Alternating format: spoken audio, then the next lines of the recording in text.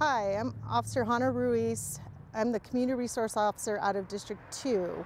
Right now we're coming up with some ideas for businesses, whether you're open or closed, tips to keep your businesses safe. One of the things that we like to encourage is businesses keeping any valuables out of sight, out of their front windows, anywhere they're visible, where it can be seen from the windows or front doorways.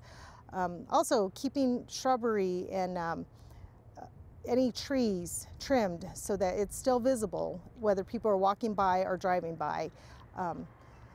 Also, the lighting is essential. You need to have good lighting in front of your business doorways and in front of drop-off delivery ramps, anything like that, so that there's good a visual with lighting.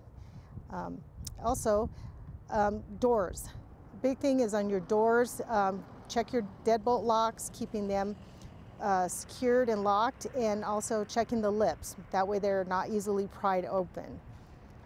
If you have any other further questions for us, you can call at 720-913-1000, and that's District 2.